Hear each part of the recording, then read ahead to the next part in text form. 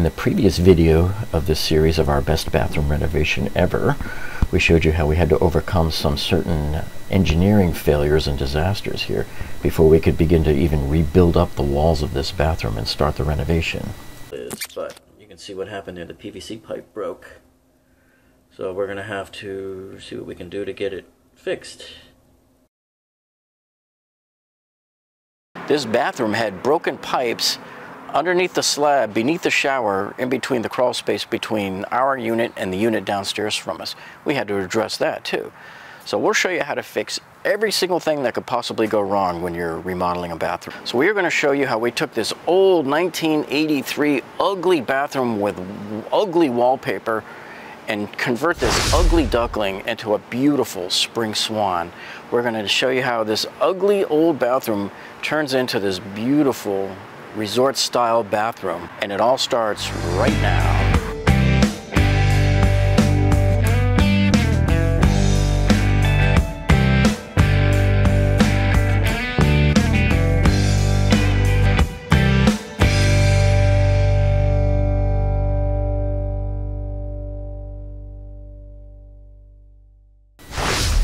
Now that we got the drain engineering disaster fixed, now we set our sights on picking out a new dual vanity here, which you see here in the store of our local cabinet shop here.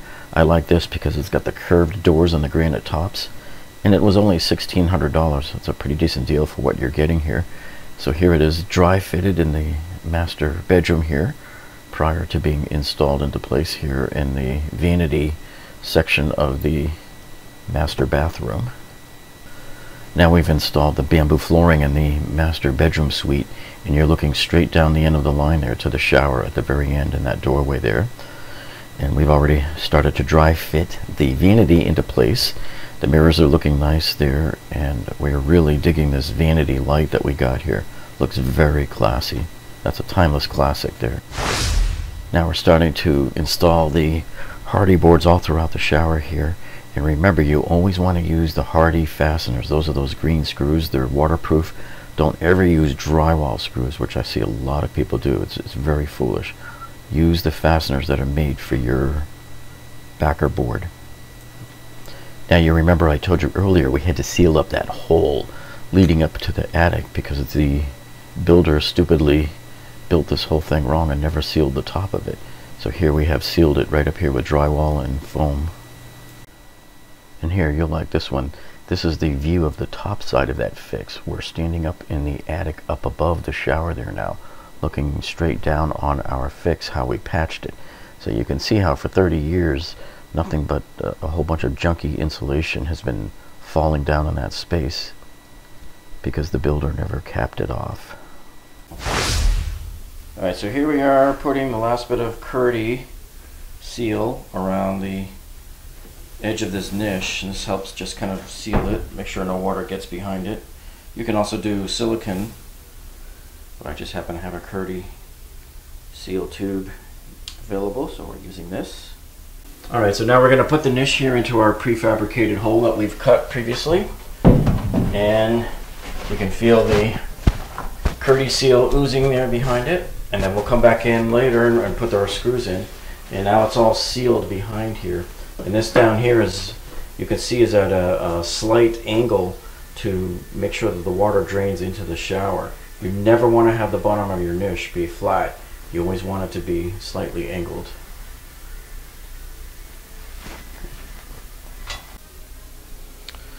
Well, here we are in the master bathroom, and we've already completed putting up all of the Hardy board and gotten all the seams taped.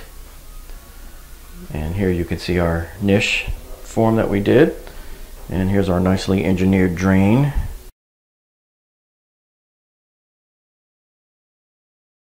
It's been filled in with cement, and here's the other side where the shower goes. So we're going to put up the Kerdi waterproofing membrane next. Here's the view of our shower floor area here, and there's the concrete slab, and in the middle you can see our repair that we finished. We filled in the box out for the pipe. That's the drain pipe coming up, and it's capped off, ready to go.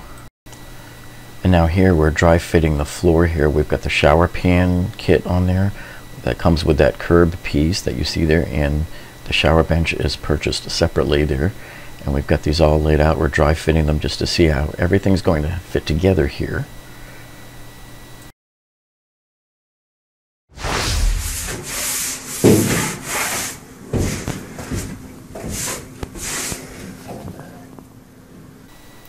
Now you can see in the previous step we had to wet down the Hardibacker boards there prior to installing the rolls here of the Kerdi waterproofing membrane, because we're going to mortar them onto the walls here as you see here, and you don't want it to suck all of the moisture out of your mortar.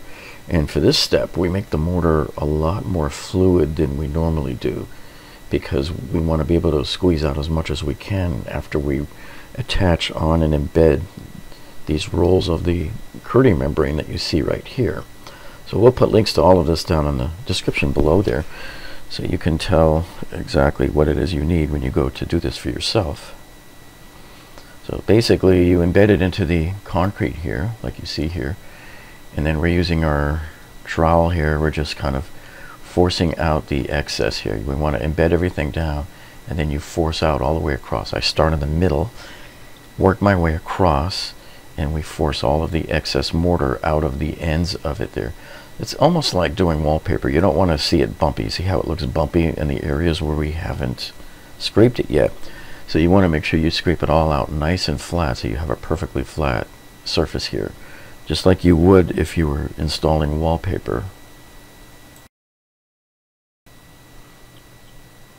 Now here you can see we are kind of working around the niche. You can see it right in the middle there, right behind the words Schluter Kerdi there. So that's our arch niche there. So here we're just removing more and more of the mortar, pushing it to the outer edges to get it out from behind there. And now we're laying down some mortar here and combing it into place. We're troweling it there. And this is for the curb, so we always do it on the side and the bottom where the curb will rest on the floor here. So you can see we've already preformed and set down the shower pan there, and that's a pre-sloped shower pan that we buy as a kit, and I'll put a link to that kit down below for you as well. And you always want to make sure you're buying the right kit, because they make different flavors here. This one here, our drain is in the center of the shower, so you want to make sure you buy the right kit that has the drain in the center of the shower there. And if yours is on the right, then you would buy the kit that has it on the right hand side or the left hand side.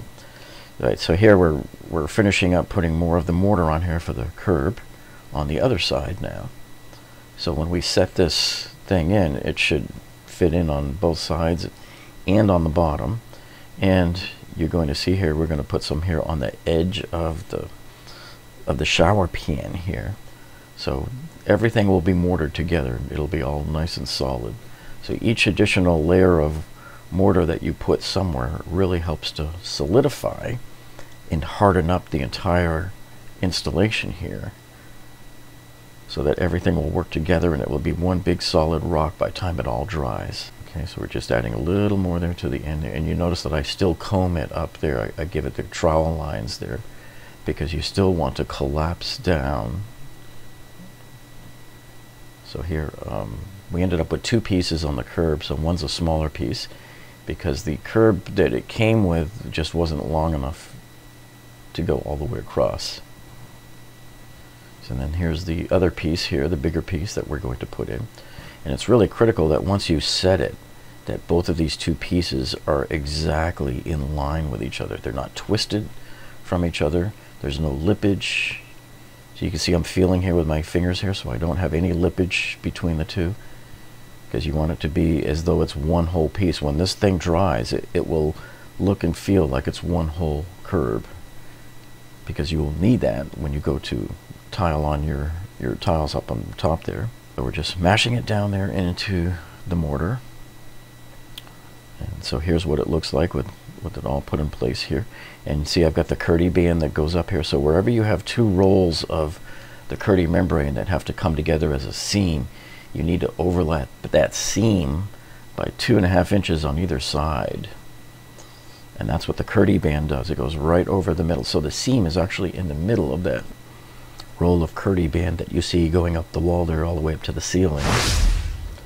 So there we have it. There's everything cemented down, we have the bench form cemented down. We've cut around the niche there and folded in the flaps. The bench is looking good there. It's ready to be waterproofed. We put waterproofing on everything there. And there's where our drain is going to be housed right there. So overall, this is really starting to take the basic shape now of what our final product is going to look like here in this shower here. So the shower pan curb is in place here, and we'll have to fill up those seams there with Kerdi band all the way around the edge of it there. So it's total waterproofing is what we're going to have here. And there you can see what we did in the niche here. When we cut around it, we folded in the flaps here of the Kerdi membrane, and then we just mortared them down into place there. So now any water that gets in, it really won't have anywhere to go anyway, because that's a plastic form. But this is all just extra insurance here. And so you can see here we're just about ready to start tiling here on the niche. And you can see more Kerdi band going up the wall there where we had other seams that had to come together. Okay, so now what we're doing here is we're about to cement in the Kerdi drain here. And this comes with it's a gray plastic ABS plastic here. And you have to, this will work with PVC cement, which is what we're going to attach it to. So here I'm putting the primer onto the outside edge of that PVC pipe there. That's the shower drain pipe that goes down into the slab and into the crawl space between this unit and the unit below there. See? So what we're doing here is we've got the primer on there now, and you really have to work fast here because you really want your primer to be wet still. It's pretty hard. It's almost impossible really. So I've got we're putting the cement on the drain here now, and you have to act really fast because you pretty much don't have much time at all here to get this done. So I very quickly put some of the PVC cement on the drain. Then we're doing the outside of the shower drain pipe right there, and then you very quickly put it onto place and try to turn it a little bit. So we got it. It's not as much as I normally like to turn it, but it's a losing battle there trying to deal with the time factor, and the cement is drying on you. So at least we got it into place there. It's not going to move. And then as soon as you get it down, you start forming the mortar around it here. And what we're doing with all of this mortar here on the shower pan is we are going to lay our pre-cut sheet of the Schluter Kerdi waterproofing membrane over that to help finish off the waterproofing seal of this entire shower flooring system. So there it is. We have it down. And we're using the same technique that we used on the wall, where we scrape out, force out all of the excess mortar out of the edge of the Kerdi membrane there. And we're going to work it in all the way up. See how it's coming in? The excess is coming out there at the edge where it meets the bench. And we get it all the way around the edge of the drain there, because you want to make sure that it goes on just like wallpaper, where it's completely glued down everywhere. There's no bumps. It should be about as flat as you can get it, as flat as you can humanly get that Kerdi membrane there for the shower pan floor here, because we want this thing to be nice and perfect and ready to attach our shower wall tiles and the shower floor tiles as well. So you just keep on working your way across there and force out all of the excess mortar. Make it nice and smooth and level. Just keep working out all of those bumps. Try to get them all out of there.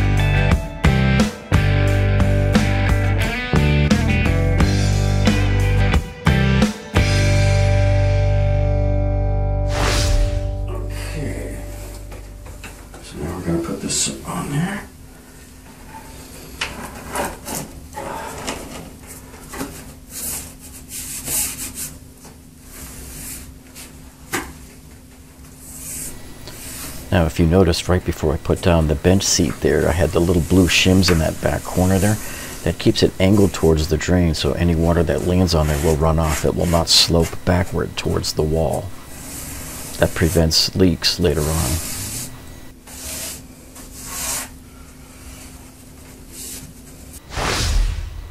Okay, so now here we are getting ready to embed our river rock floor tiles here, which we've already cut and pre-shaped and everything. So each of those sheets has already been dry fitted together, so we know where each one's going to go and how it's going to go.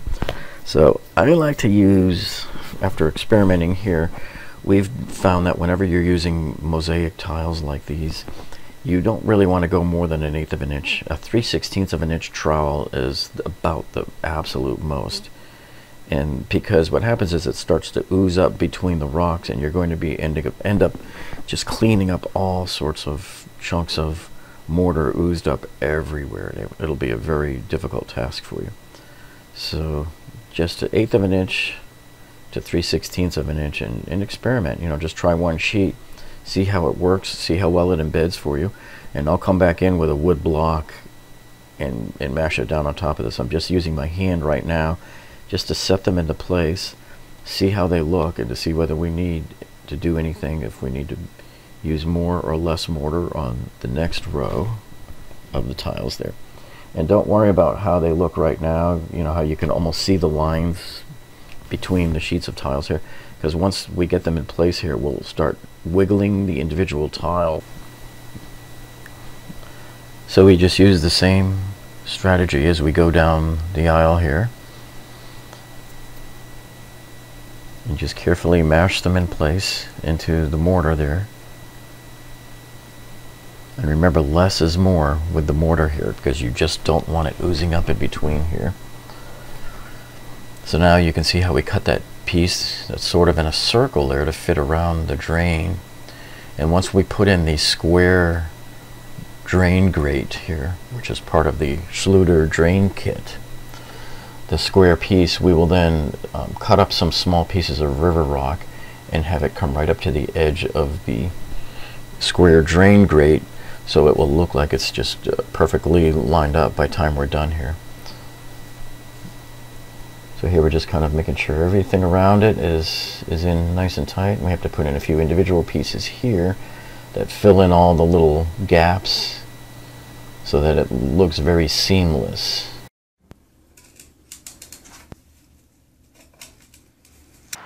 Okay, now just a reminder, down in the video description below, we'll put links to any of the other videos in this series before and after. So as the series develops here over the next few videos here, you'll be able to go back and forth between the different videos. And we'll also put it in the thumbnails at the very end of the video there. You'll be able to click on the thumbnails up ahead there.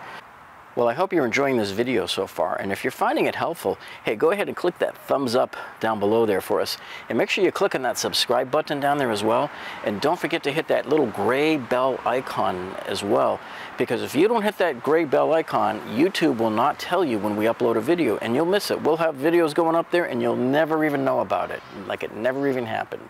So make sure you do that. And thanks for tuning in, folks, and we'll see you on the next one.